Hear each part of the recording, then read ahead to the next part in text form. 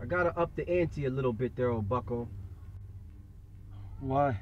What do you mean, why? Because he said so. Bobby. Because I said so. How much? Double. Double?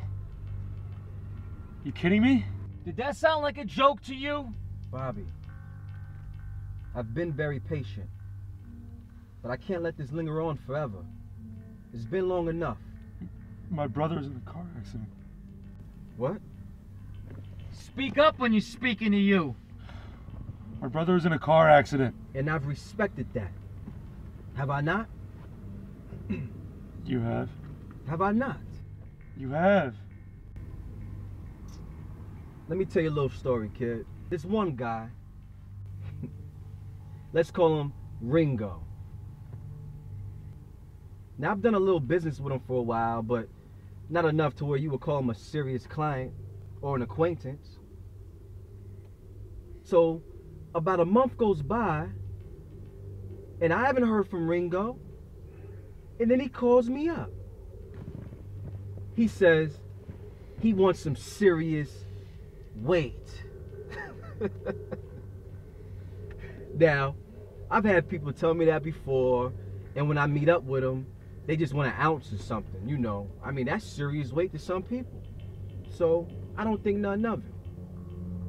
But then, I meet up with the guy, and Ringo says he wants 9 pounds of grass. And some good shit, too. So, I was a little taken aback. I mean, that's some serious weight. It's definitely doable, but it's serious. And it's fucking expensive.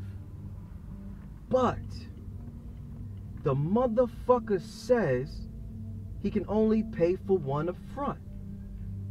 And he promises me up and down how he'll have the rest of the money the following week. Now, I'm a little skeptical.